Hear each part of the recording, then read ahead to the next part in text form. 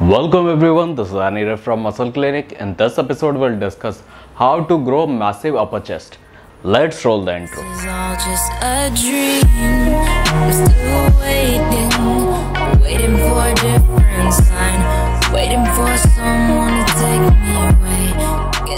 आज के एपिसोड में हम डिस्कस करेंगे how to grow massive upper chest.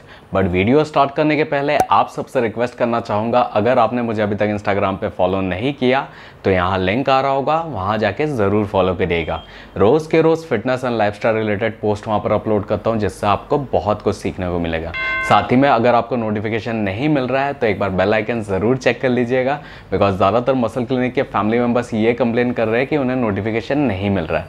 तो चलिए बैक टू द वीडियो। तो आज का जो मैंने टॉपिक लिया हुआ है 5 best exercises to grow upper chest, because आजकल बूम चल रहा है, सबको चाहिए कि बहुत अमेजिंग अपर चेस्ट हो, कि जब भी वो डीप नेक टी शर्ट पहने या शर्ट पहने जिससे उनकी अपर चेस्ट ज़्यादा अच्छी दिखे। इस वजह से मुझे बहुत सारे डीएम्स आए हुए हैं कि सर स्पेशली अपर चेस्ट के लिए कोई वीडियो बनाइए, बिकॉज प्रीवियसली जब आपने वीडियो बनाया हुआ था वो ओवरऑल चेस्ट के लिए था, तो मुझे लगा ये वीडियो ज़रूर बनाना चाहिए जिससे आप अपना अपर चेस्ट ग्रो कर सके। लेकिन फिर से एक चीज़ बता देता हूँ आपको कि जब भी आपको कोई भी मसल ग्रो करना पड़ेगा तो आपको एक्स्ट्रा वर्कआउट करना पड़ेगा, साथ ही में बहुत अच्छे से अपना डाइट प्लानिंग करना पड़ेगा। सबसे पहले आपको जानना पड़ेगा कि आपको श्रेड करना है या फिर गेन करना है। या तो गेनिंग करेंगे तो आपको जो भी आपकी मेंटेनेंस कैलोरी है उससे बढ़ाना पड़ेगा, साथ ही में अगर आपको रिप करना है तो आपकी मेंटेनेंस कैलोरी से कम खाना है और तब जाके आपको वर्कआउट करना है, जिससे आपको बहुत अमेजिंग रिजल्ट मिलेगा। साथ ही में आपको क्या करना है, अच्छे से रेस्ट लेना है, अच्छी स्लीप लेना है, ताकि आपके जो मसल आपने ब्रेक किए हुए हैं वो अच्छे से रिकवर हो सके। और अगर आपके पास कुछ सप्लीमेंटेशन के ऑप्शन है तो वो भी साथ में ज़रूर यूज़ करिएगा, जिससे अमेजिंग रिजल्ट्स मिलेंगे।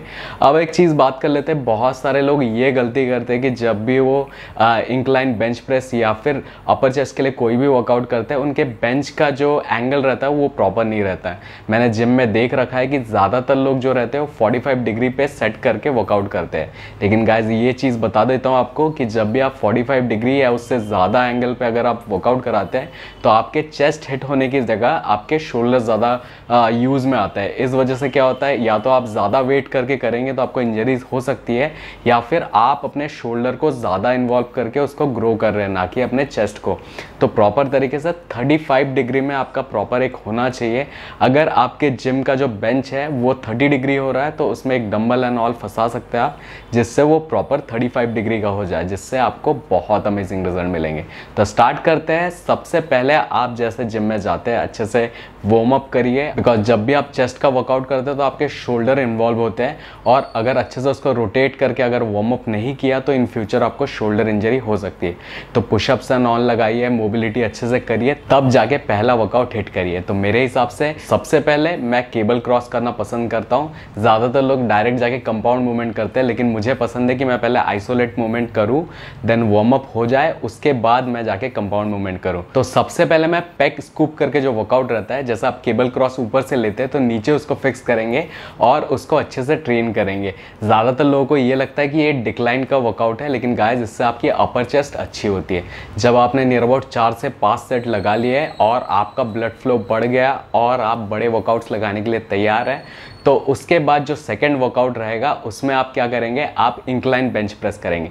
लेकिन अगेन अपने बेंच का जो एंगल है वो प्रॉपर तरीके से सेट करिएगा, बिकॉज वो 35 डिग्री पे होना चाहिए। इसके भी आप 4 से 5 सेट लगा सकते हैं और हर सेट में थोड़ा थोड़ा वेट बढ़ाने की कोशिश करिए, लेकिन ईगो लिफ्टिंग मत करिएगा गाइस, बिकॉज बहुत सारे लोग गलती करते हैं और इन फ्यूचर उनको इंजरीज होती है। जब आपका इंक्लाइन बेंच प्रेस हो गया तो जो 3rd रैंक का वर्कआउट है उसमें आपको क्या करना है, आपको डंबल प्रेस लगाने हैं। एक चीज़ बता दो, अगर आपको अच्छे से ग्रो करना है तो फुल रेंज में वर्कआउट करिएगा। इसके भी आप 3 से 4 सेट आप लगा सकते हैं, और रिपीटेशन वाइज सारे वर्कआउट के रिपीटेशन, अगर आप ज़्यादा वेट मारते हैं तो नियर अबाउट 12 रिपीटेशन मैक्स करिएगा और नीचे नीचे कम करते आइएगा। जैसे लाइट वेट करेंगे तो 12 रिपीटेशन लीजिए, और उसके बाद जब वेट बढ़ाते जाएंगे तो रिपीटेशन कम करते रहिए। जो minimum repetition that should be 8। तो आप अपने हिसाब से मैनेज कर सकते हैं, बिकॉज मैंने प्रीवियसली काफ़ी सारे वर्कआउट के वीडियोज़ बना के रखे, तो एक बार ज़रूर चेक करिएगा। जब आप डंबल प्रेस कर रहे हैं तो फुल रेंज से करिएगा, ना कि हाफ डंबल प्रेस करिएगा।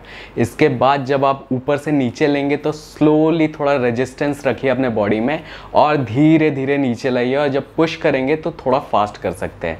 अब जब आपके इसके भी 3 से 4 सेट हो गए, उसके बाद आपको क्या करना है, आपको रिवर्स प्रेस करना है। गाइस, ज़्यादातर लोग ये वर्कआउट नहीं करते हैं। अगर आप अपने वर्कआउट शेड्यूल में ये ऐड करेंगे तो आप देखेंगे आपके अपर चेस्ट नेक्स्ट लेवल का हो गया। तो जैसे हम लोग बेंच प्रेस करते हैं तो बस आपको रिवर्स ग्रिप पकड़नी पड़ेगी, आपको वीडियो में दिख रहा होगा। तो इसके भी 3-4 सेट ले लीजिए। अब लास्ट में आपको क्या करना है, आपको क्लोज ग्रिप प्रेस करना है। जैसे या तो आप डंबल से भी कर सकते हैं या तो आप प्लेट से भी कर सकते हैं। इससे भी बहुत अमेजिंग रिजल्ट मिलेगा आपके अपर चेस्ट को। तो ये रहे मेरे 5 best exercises to grow your upper chest. बहुत ही ईजी तरीका है। अगर आपका अपर चेस्ट बहुत ज़्यादा वीक है तो वीक में 2 बार ये रिपीट कर सकते हैं। लेकिन एक चीज़ अगेन बता दूँ कि प्रॉपर रेस्ट होगा, प्रॉपर तरीके से आपका न्यूट्रिशन होगा, तभी आपका बॉडी ग्रो होगा। चाहे वो अपर चेस्ट हो, आर्म्स हो, शोल्डर हो या फिर कोई भी मसल हो। तो इस वजह से प्रॉपर तरीके से आप वर्कआउट लगाइए और रेस्ट भी प्रॉपर तरीके से लीजिए, और साथ ही में न्यूट्रिशन भी प्रॉपर तरीके से फॉलो करिए। और इसके बारे में आपको ज़्यादा कुछ जानना है तो प्लीज़ कमेंट सेक्शन में कमेंट करिए और मुझे इंस्टा पे फॉलो करिए। यहाँ लिंक आ रहा होगा, वहाँ जाके आप डायरेक्ट क्वेश्चन पूछ सकते हैं। साथ ही में जो रेड कलर का सब्सक्राइब वाला बटन है उसे प्रेस कर दीजिए, बाजू वाला जो बेल आइकन है उसे प्रेस कर दीजिए। Hope you like this video. If you did then please like, share, subscribe our YouTube channel. Keep pumping, step less. That's why